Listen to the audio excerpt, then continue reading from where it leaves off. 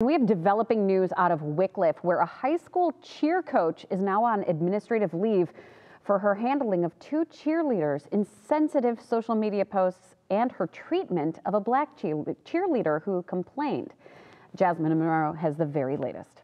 Cheer is supposed to be like a family. 16-year-old Jazmine Rembert is not shy when it comes to standing up for what's right. I'm so sorry, but it's 2021. We're not taking any steps forward. We're taking steps back, and it's because of people like you. It was this very video that got her temporarily kicked off the Wickliffe High School competition cheer squad after confronting two of her teammates who mocked police brutality on social media. I have a life, please.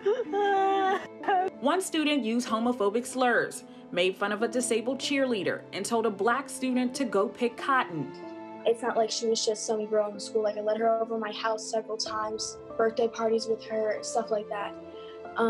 So I was hurt by her words. Many joined in pleading for the video to be deleted, but Jazmine says it remained up for hours until the students started to receive death threats. That's when they reached out to the coach for help. But instead of helping diffuse the tension, Coach Jessica Hopton followed up with a text to Jazmine about her video.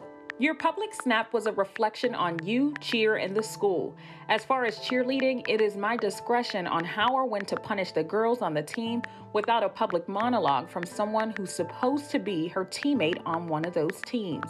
Then Coach Jess finalized her messages with me by telling me that I was no longer a part of her team. Superintendent Joe Specia later explained that Coach Jessica's actions were unacceptable.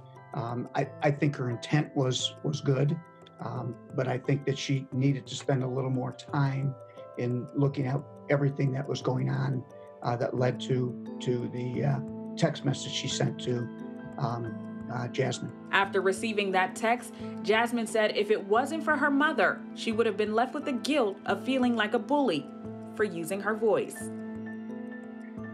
And I don't regret it, but then I feel like I do, because now I'm looked at as, like this girl who's a bully, and, she's black, she's mean, she's gonna bully this girl, stuff like that. And I don't want to be looked at like that, because that's not the kind of person I am.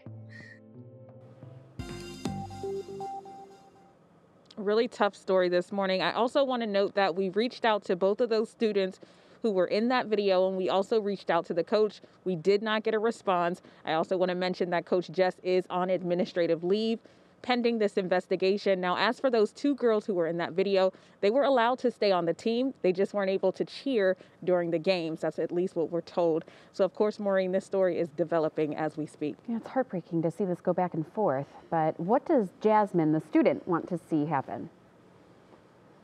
So pretty much when we talked, she just says she wants the school to be more aware, listen to black voices, black women voices, black little girls' voices, and just stating that she wants to learn more about saying harsh words and how that affects people on a daily basis inside of the school, whether that's a program or an assembly. She wants to see something done. Yeah, and it's a great reminder that we as parents, we can teach some lessons at home to make sure that these things don't happen once our kids get to school. All right, Jazmine, thank you so much.